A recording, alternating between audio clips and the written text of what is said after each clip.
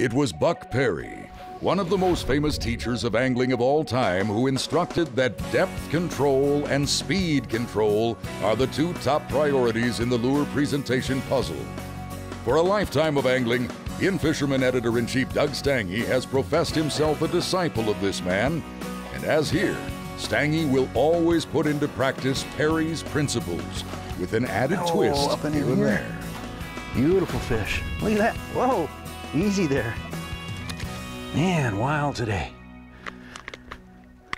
Beautiful morning for bass fishing right here. And we're going to talk about this in just a second here. I'm going to show you the fish very quickly. Let them go. There. Hey, there you have it, the rubber-legged bass jig. Certainly one of the most famous bass lures of all time. And to make it fish well, you really need to add some sort of soft bait trailer. And there's so many different kinds on the market today, lots of different shapes, lots of different styles, but I contend that if you group them into three categories, that it helps you go through the experiment, which is, of course, you're always looking for just the right one for the situation at hand. So three different categories, and right here I'm going to show them to you very quickly. The first category is simply a jig with a trailer that doesn't add much vibration. So basically this jig is just pushing water. And what I've done right here is added a Berkley gulp shrimp. Again, this category does is it just pushes water, not a lot of vibration. This can be really, really good when the fishing is really difficult and the fish are really tentative. And of course in the fall too, when the water's cold. Now this is the one that I caught the fish on. This is the second category. You start to add tipping agents that start to add vibration in various ways. This happens to be a Berkley Havoc crawfatty, and it's got these wildly thumping legs on it, and this is a big category. It's probably the biggest of the three categories. There's lots of different ways you can start to add vibration. Last category, almost completely overlooked. I've got a swim bait body on here. This is a Berkley flatback shad, and I've got it rigged flat on the back of the jig.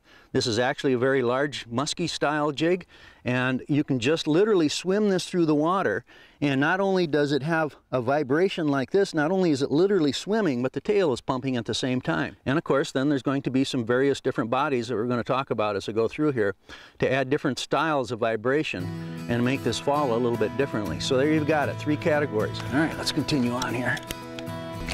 Hey! That's not bad.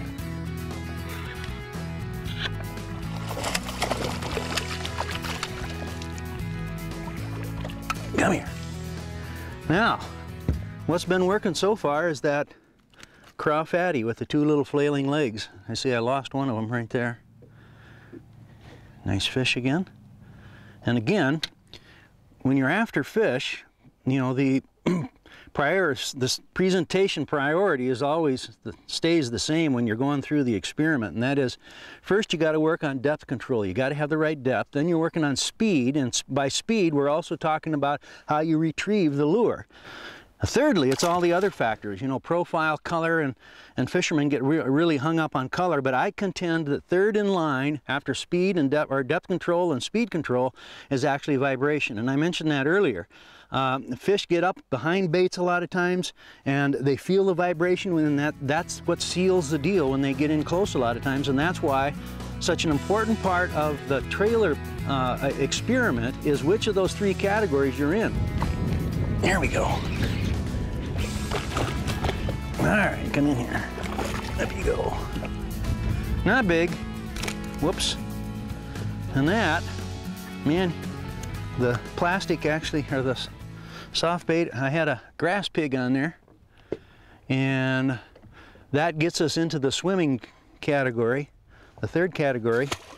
And here's what I'm talking about with the grass pig.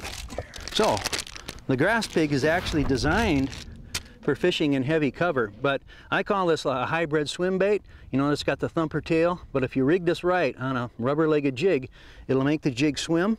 And so you swim it along, and then you kill it, which is always a good triggering maneuver, and it also swims on the fall.